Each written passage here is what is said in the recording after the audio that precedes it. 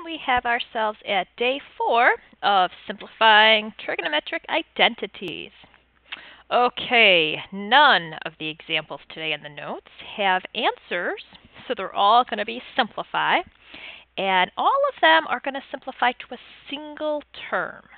Okay, so what that means is no adding or subtracting. We have to have single terms.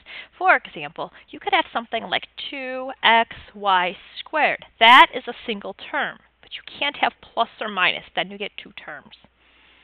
Okay, I'm going to be doing some of these part of the way and some of them not so much the way because we're on the last day, so I need you to kick it in here a little bit. So first of all, I noticed two quantities here. And these things are called conjugates. What do we do with conjugates? We definitely multiply them out. So we're going to go ahead and multiply those conjugates out. Conjugates usually make a difference of squares, which usually makes some sort of identity. You can go ahead and fill in these things that I'm talking about. And we're going to get a final answer here. Okay? I want to see what you can come up with tomorrow in class.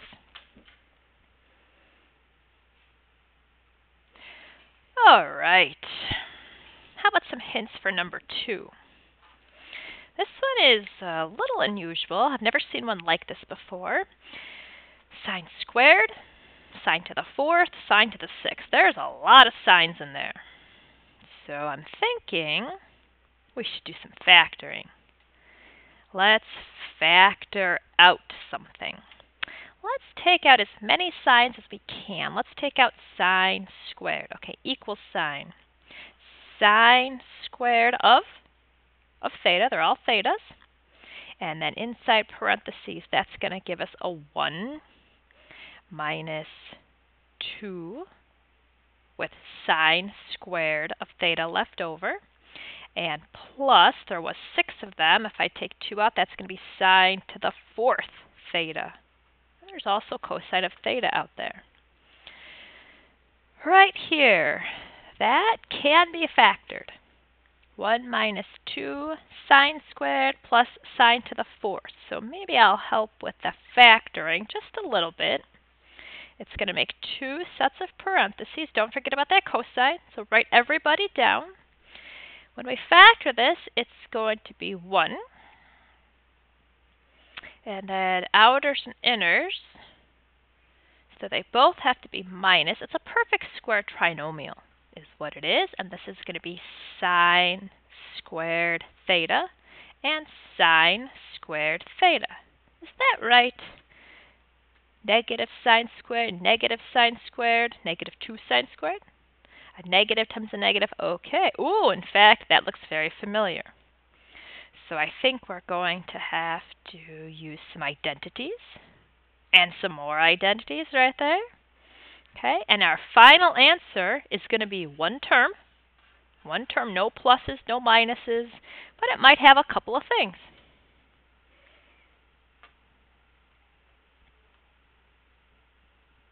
Were you careful with the negative signs, I hope? Okay. Number 3. When you see an example like this, 2 fractions being subtracted, I hope you're automatically saying to yourself, let's make some common denominators. So I'm going to go ahead and write the first fraction here.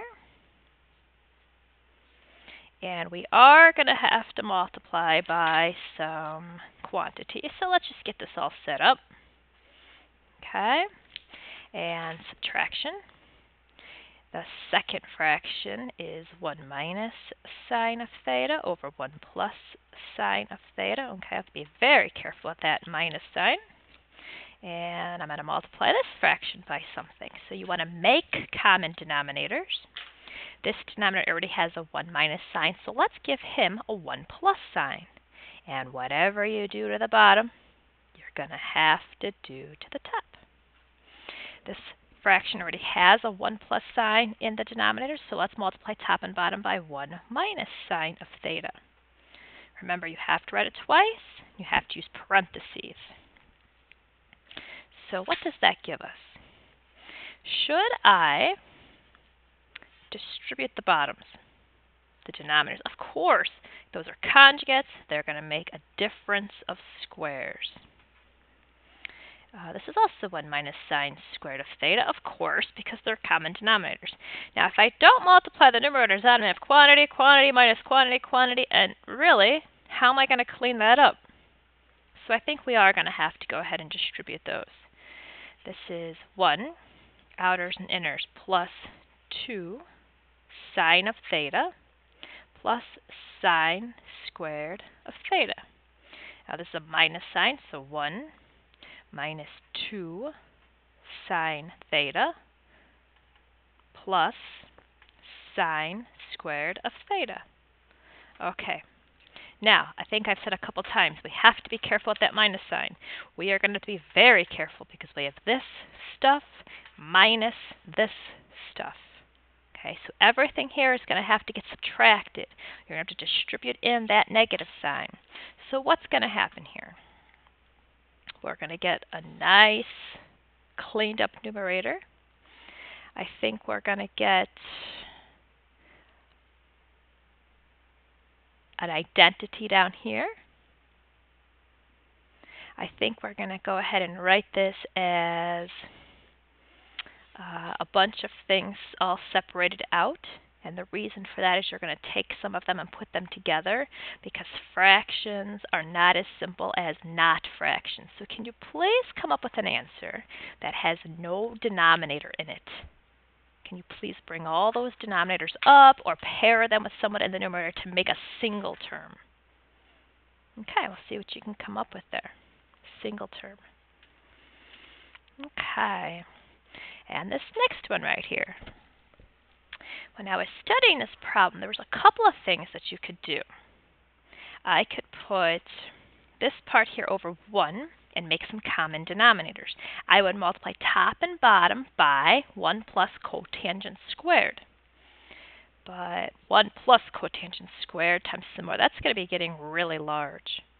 And I can't help but notice that this right here is an identity. Alright, so let's go ahead and replace the denominator with the identity. Please tell me what 1 plus cotangent squared of theta is equivalent to. Go ahead and look back in your notes if you don't know. Or what we could do if you're stuck on a test is make it real fast. So I know sine squared plus cosine squared equals 1. And what if I needed to figure out this identity in a pinch? I need cotangent, which is cosine over sine. Let's divide by sine squared. 1. Divide by sine squared. Cotangent squared. Divide by sine squared. Now we have it.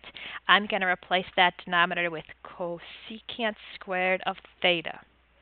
Okay, and here's a technique that sometimes we might use. I'm going to give each of them their own denominator.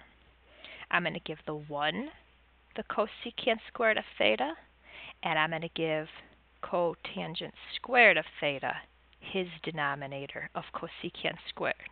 Is that true? If you saw these two fractions with these common denominators, would you be able to put them together over one denominator? Yes, they can each get their own. And this says plus 2 cosine squared of theta. Okay, I think it's time to maybe bring some of these guys upstairs. 1 over cosecant, that can be written a little more simple if I just said sine squared of theta. This one I might have to do a little bit of work on. Cotangent squared. Well, let's just write down cotangent squared of theta. And then 1 over cosecant, that's going to be times sine squared theta. Okay, so now we're definitely getting close here. I know that this one right here can be written as a fraction times that stuff, and then you got some more stuff here, and then you got some more stuff here. And remember, it simplifies down to a single term. Let's see who can go home and figure that out. Okay. back to the beginning of the chapter, we did things like this where we did inverses. Remember, when you have an inverse answers are angles. So I'm thinking of an angle. What angle has that letter? This is called abstract. You can't really do letters, so we're going to have to draw a picture. So what we're going to do is we're going to take that inside part and we're going to say let tangent inverse of u equals some sort of angle. What kind of angle should we make it be? How about a theta? And let's write this backwards problem as a forwards problem. Tangent of theta equals u over 1. Now we have an excellent SOHCAHTOA trig statement here. We're going to go ahead and write a triangle, and I'll put a theta in it. And tangent is opposite over adjacent. So the opposite is u, and the adjacent is 1. So we're going to have to solve for that hypotenuse. But when we go back up here to the problem, it's going to get real nice and sweet. Tan inverse, I said, was theta. And now that we have a picture, cosine is adjacent over hypotenuse. You can go ahead and find the answer. If you find the hypotenuse, then you'll be able to answer that. Okay, to do these problems down here, these are all inverse problems. Inverse means you go backwards and you state the angle. But this one right here, this is just a forwards problem. So to do these, especially the nested ones, you do inside first. Tangent of 3 pi over 4 is -1. And now I'm thinking of an angle where the sine is -1. What angle am I thinking of? Okay, to do all the inverses, we have to remember that sine uses quadrants 1 and 4. Oh, let's say sine inverse. And cosine inverse uses quadrants 1 and 2. And tangent inverse uses quadrants 1 and 4. And remember how you're supposed to state the answers for sine and tangent in quadrant 4? You can go up pi over 2 or down pi over 2. Do not swing around. You have to say plus or minus answers. Okay, why don't you go ahead and give these a try, and we're going to check them tomorrow.